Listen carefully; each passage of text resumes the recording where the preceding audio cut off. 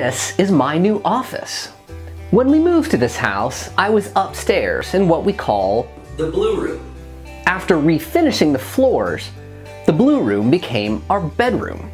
Then I moved down to the basement playroom, which was never played in.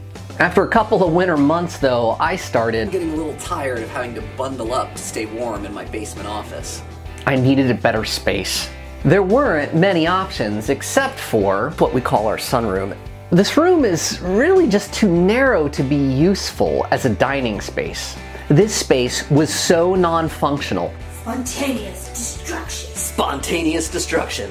That we spontaneously ripped out one of the built-in benches out of frustration one morning. That cathartic moment opened up a bunch of ideas for how we could use this space. From a bathroom to a laundry room, even a little guest room. But in the end, we agreed I needed better office space. So I'm gonna make this space mine.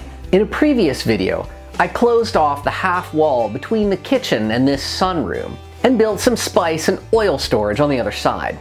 Looks pretty cool, huh? To get my office together though, first challenge was the flooring. Removing both benches exposed this really old linoleum.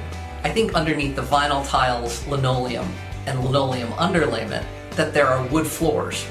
We really wanted to rip all of the flooring out, but I have no idea how old the linoleum is, or if it has asbestos. So I bought this asbestos testing kit from Schneider Labs, cut up a little bit of the linoleum, sent it in, and when the results came back, asbestos. So either we would need to hire an asbestos remediation firm to rip out the floors, or we could just cover them over with something new. The latter seemed like a much faster, cheaper option. I lay down oriented strand board for a new subfloor. But as this portion of the house had settled with a slope of about an inch, I needed to run some long shims underneath to level it.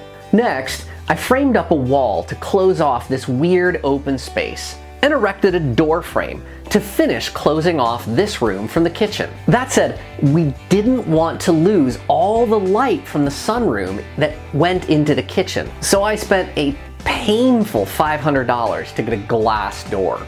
Drywall is pretty boring. You cut it, you put it up.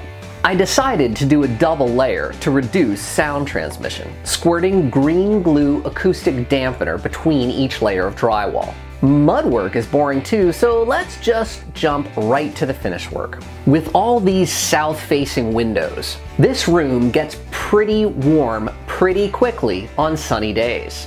So I put in this cool Fanimation ceiling fan right above where I sit. I didn't want to deal with the mud work or the inevitable texture difference up in the ceiling corner, so I ran a bit of cove molding to cover that seam. I also put in a component shelf up top. This will get our cable modem out of the pantry, along with all the network attached devices. I put them all on a light switch so I can easily reboot them when the inevitable memory leaks start to drag down performance. I also ran Hue string lights along the inside of the shelf. The light from a ceiling fan is never bright enough. For the floors, I chose a Cali cork product sold by Home Depot. The instructions said that I didn't need to use this underlayment unless it was on concrete, but I figured I should put it in anyway. Then I just snapped the boards in place. I had expected this part of the job to be tedious, but the room is maybe 3/4 of an inch wider than 6 feet, and the floorboards were 3 feet wide. No cutting required. The gaps were a bit wider than I'd like, so I had to add quarter round to make sure they were all covered up.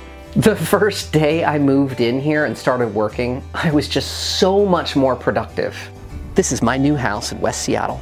It's a century old, with half a century of deferred maintenance, and a couple of odd decisions by the last homeowner. Subscribe to my channel to catch all the different projects that I undertake to get this place updated.